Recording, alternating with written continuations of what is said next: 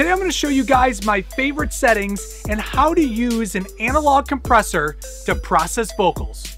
True Sound Studios is in your ears. Hey guys, what is up?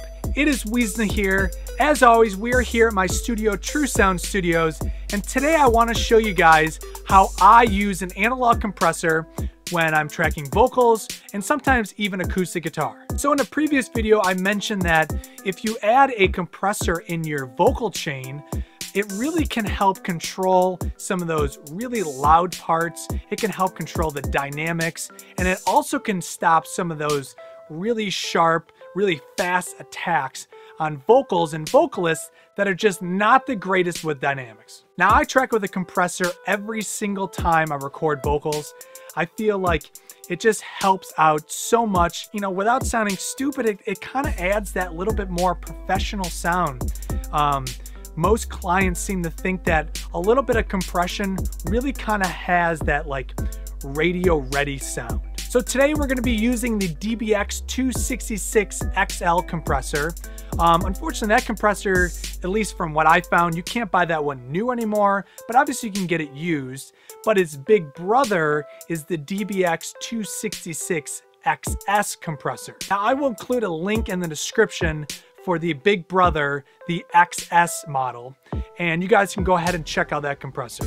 But essentially, they're the same thing. Okay, so let's check out this analog compressor in action. To start off, I'm going to show you how to use the threshold, the OverEasy, the ratio, the attack, the auto, the release, and the output gain. So the vocal we will be using today is from one of my favorite local rappers. His name is Ryan Brennan.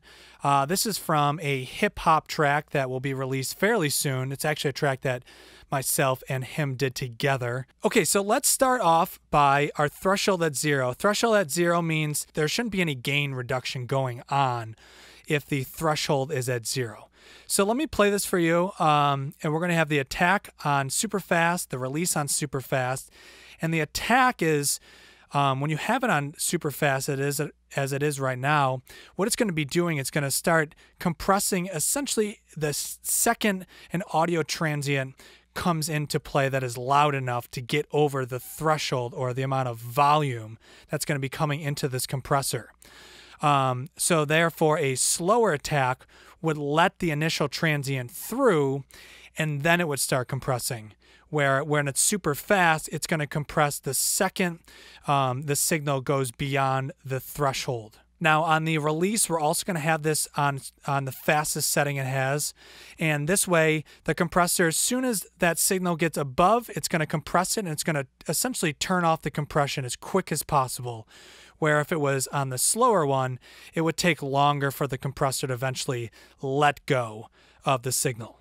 So let me play this for you and start messing around with some of these settings. Father's name Jimmy, my middle name too. He taught me to swag, I'ma buy him a Porsche. And I'm riding, of course, deep in Nizuki, she purr like a horse. She's an 07, she's good in the weather. I throw in a sweater and give her a wash.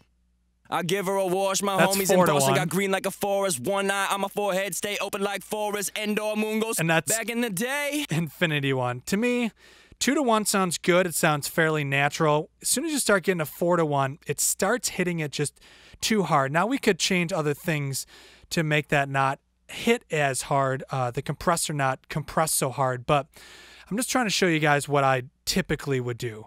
So having it somewhere in between 2-and-1 and 4-and-1, which is obviously be like right around 3-to-1, is where typically I kind of like it depending on the singer. So let's take a listen to that. But this ain't a love song. This is 3 bitches in my crib official. The kitchen hot tub with no clothes on. I slip in my slippers like Jiminy Cricket. My pockets be spilling with Jimmys and joints. My father's name Jimmy, my middle name too. So to me, that sounds pretty good. So we got our threshold on roughly -10. The ratio is pretty close to 2-to-1. To me, that sounds pretty good.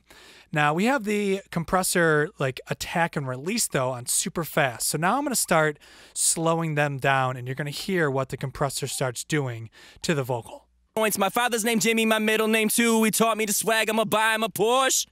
And I'm riding, of course, deep in Nizuki, she purr like a horse. She's an 07, she's good in the weather. I throw in a sweater and give her a wash. I give her a wash. My homies in Boston got green like a forest. One eye on my forehead, stay open like forest. End-all moon goes back in the day. But this ain't a love song. This is three bitches in my crib official. The kitchen hot tub with no clothes on. I slip in my slippers like Jiminy Cricket. My pockets be spilling with jimmies and joints. My father... So the only problem with having the attack and release set very slow is it almost just reduces all the volume and it doesn't seem like it's doing a whole lot anymore. It's not being active with what's going on with our vocal. So let's bring them back to, we'll bring it down to a little bit backed off from the super fast, and the release, same thing. So let's take a listen to this. Father's name Jimmy, my middle name too. He taught me to swag, I'ma buy him a Porsche. And I'm riding, of course, deep in Nizuki, she purr like a horse. She's an 07, she's good in the weather. I throw on a sweater and give her a wash. So thankfully, Ryan, the rapper, he really doesn't attack the beginnings of words too much. He's pretty good with that. So I can back off the attack a little bit and let that vocal come through a little bit more, the beginnings of it. Now, if you do have a singer who is like, they sing like this, like, I want to go to the store and then I want to go to the park. They push super hard in the beginnings of those words. It would be better to turn the attack as fast as it can go, and it'll help reduce some of those initial transients on the beginnings of those, on the vocal parts. To me, the really fast attack and really fast release seems to work really well. And also keeping the gain reduction between right around 3 decibels of reduction seems to be pretty good for me. I mean, it's pretty musical. So the next thing though I want to show you is the OverEasy. I give her a wash. My homies in Boston got green like a forest. One eye on my forehead, stay open like forest. End-all moon goes back in the day. But this ain't a love song. This is three bitches in my crib official. The kitchen hot tub with no clothes on. I slip in my slippers like Jiminy Cricket. My pockets be spilling with jimmies and joints. My father's name Jimmy, my middle name too. He taught me to swag, I'ma buy him a Porsche. So what's nice about the OverEasy is it like starts gradually compressing. So it's more like a ramp up to the compression. Now, typically, I would probably say 90% of the time I use my DBX compressors on the OverEasy setting. It just seems to just be very complementary to whatever it's compressing. It seems to just sound really good. So that is typically what I like to do.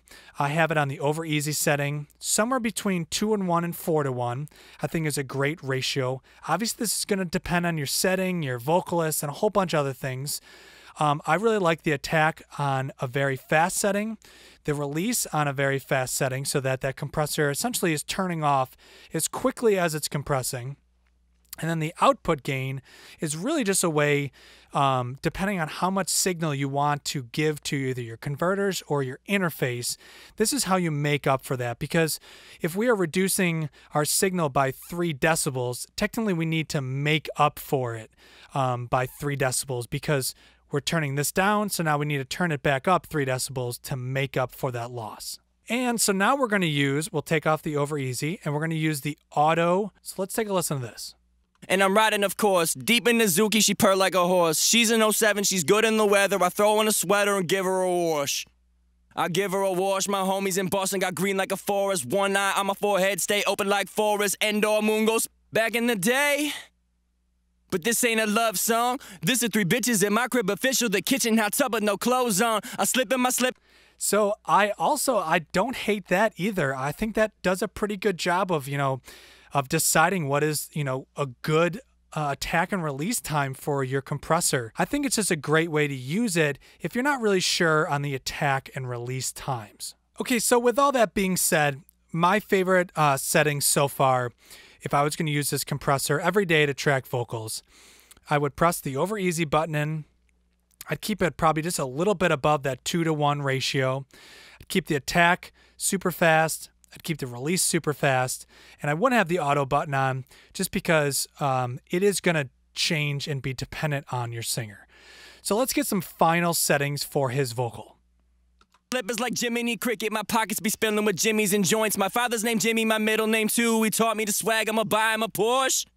And I'm riding, of course, deep in Nizuki, she purr like a horse. She's an 07, she's good in the weather. I throw on a sweater and give her a wash. So these are some great settings, especially if you're going to be using this compressor, like described in the previous video, to track with. So you're going to run this through your vocal mic.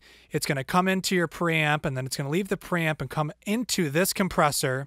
And essentially, you are going to use this to help control some of the vocal during the tracking process. I think reducing the signal by about 3 decibels is a really good starting point. It's not too drastic. It's not too minimal. It's a good amount of gain reduction to control that vocal during the tracking process. So to me, these are some really great settings. I will include these settings in the description of this video so that you guys can refer back to this nice and easily. Thanks so much for watching this video.